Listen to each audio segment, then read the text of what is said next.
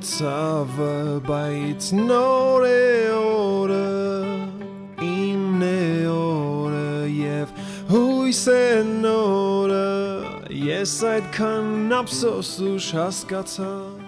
Good afternoon. It's so good to be here with you to share these few moments together, to share God's Word. We do this, of course, in the name of the Father, the Son, and the Holy Spirit. Amen. Today in the Armenian Church is called Poon Parekendan, the day of good living, and the primary one, Boon Barekendan. Now, the day of good living, well, you may have heard about it in the West. They call it Mardi Gras.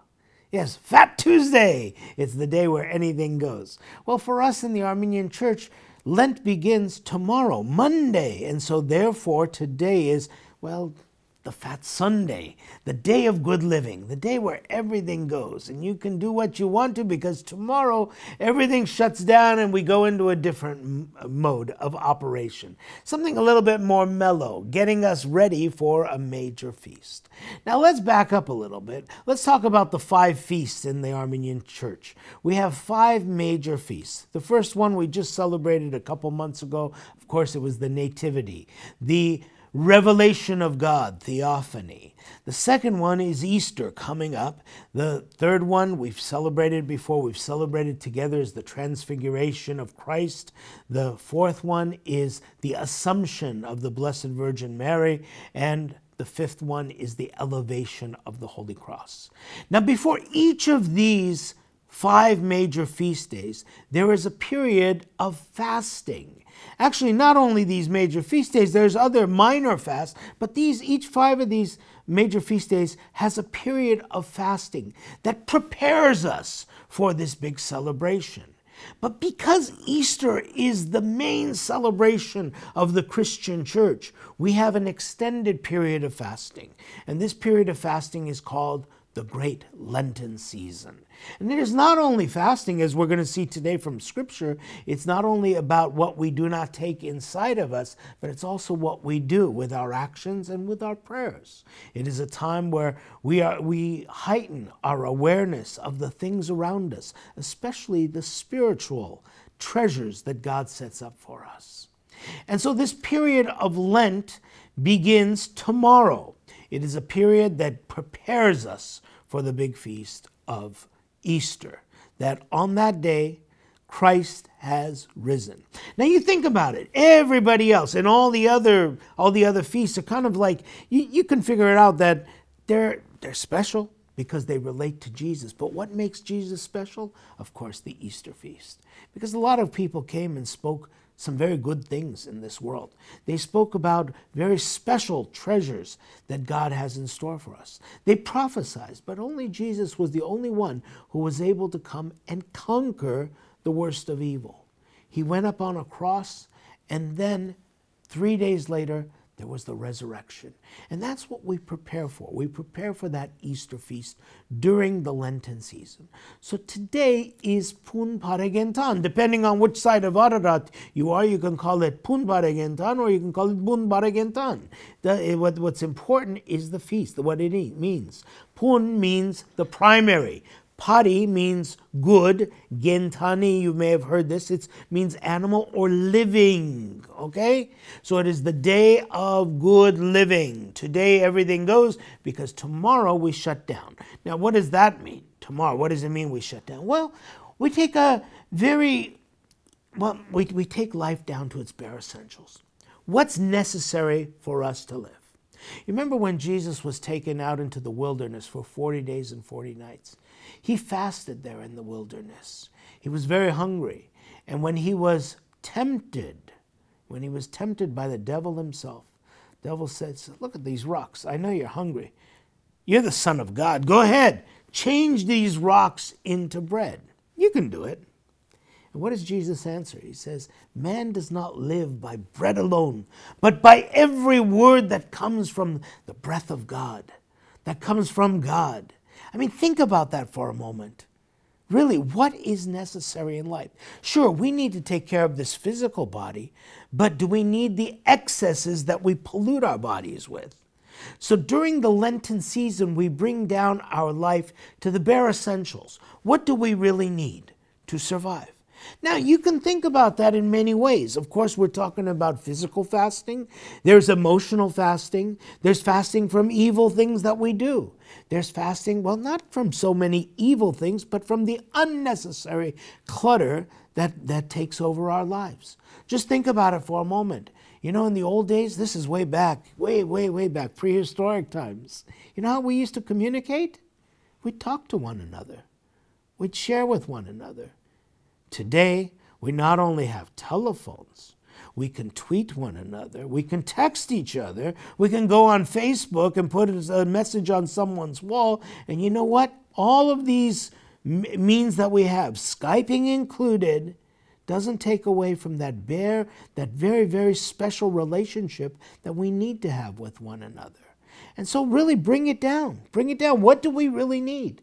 Are we in that texting, Skyping world that we're out there? Are we really cultivating relationships, or are we just chattering away? Now that answer is not mine to give. It's not anyone else's. You have to decide that. And during the Lenten season, that's what we do. We look inward and we see what is really necessary for my life. What do I really need to get by? Those extra foods, those extra excesses that we call luxuries in life. Sometimes people find this an opportune time to give up smoking, give up drinking, some of their addictions that they have, some of them that no one else knows about, but the individual knows himself, right? So it's a time to look within. What is really necessary? And the scriptural reading that comes to us today from the Gospels, if you went to church this morning, you know that in the Gospel reading that was given was presented from the Gospel of St. Matthew. And I invite you to read the entire thing. Actually, you know what's a great way to start off the Lenten season? Read Matthew chapter 5, 6, and 7. That is the Sermon on the Mount. But what we heard in our churches this morning, the lectionary reading, was Matthew chapter 6. In which Jesus talks about three important elements to the Lenten period. First of all, prayer. He says, when you pray, pray like this. And he gives us the Our Father who art in heaven. And you realize that it is a prayer of praise, not a prayer of shopping lists of this is what I need, God, but a prayer of thanking God for the blessings that we do have. Thy kingdom come, your will be done, on earth as it is in heaven. Sure, give us this day our daily bread, but remember, please, forgive me my trespasses. How should you forgive me, Father? Forgive me the same way I forgive others. Where is the difficulty in that one? Well, God will forgive, but what are we praying? We're praying to forgive me the way I forgive others. Where's the burden there? It's on me, right? I need to start forgiving other people. Forgiving them 7 times, 7 times, 77 times. Forgiving all the time so that I could expect my Heavenly Father to forgive me too. So the first element is prayer. The second part Jesus talks about fasting. He says when you fast, he says don't look disgusted and disappointed. And during the Lenten period, I invite you to go on a strict vegan diet. This is what the Armenian Church prescribes. No meats at all. Yes, even chicken is a meat. Yes, even fish is a meat. Even on Fridays, and no matter what you've been taught, the strict Armenian Church diet is no animal products. No animal products. That means dairy products. Now, I know there's health issues and things like that. You don't need to consult a doctor. What you need to do is consult yourself. Think about it. Be a little bit practical in this, okay? You don't need to go all out, but think about it. If you can, go on the vegan diet that the Armenian Church prescribes, okay? Give up all animal products. And Jesus says here, when you fast, and this is what we would do during a fast, he says, don't disfigure your face. The worst thing you can do is go up to people and say, I'm so tired. You know what? I'm fasting. And Jesus says, that doesn't matter. He says, people do that all the time and there's no reward in that. He says, be happy. Be happy. Enjoy your life because that's what life is about. Realize that the very bare essentials in life get you by, that God gives you so many greater things in your heart than the things that fill up your stomach. So think about that. As you fast, look inward to what is really necessary physically. So there is prayer, our fasting life, and the third element that Jesus talks about in today's reading, he talks about almsgiving. Do good for others. Help others out. God has given you abundance. Hey, if you're watching this show right now, you're either watching me on a television, you're watching on a cable, or you're watching on the internet. Do you realize you're better off than most of the people in this world? You have an opportunity to make a change in other people's lives. Dig down deep. Give. And as Jesus says, don't let your right hand know what your left is doing, nor the left know what your right is doing. In other words, be quiet about your giving. Do it because it's right. Not because you need your name splattered around someplace, but do it because it's right. It's what God invites us to do. Prayer, almsgiving, fasting, it makes up the Lenten season. Today is Poon Parekendan, the day of good living. Enjoy everything there is. Tomorrow, shut down and get ready. And now here's a promise I'm going to give you. If you follow these lessons during the Lenten period, next week we're going to be talking about the Expulsion Sunday, and then after that we have Prodigal. Every week, as you follow them, when you get to Easter, when you say Christ is risen, it's going to have a new meaning for you because you followed the prescription of the church.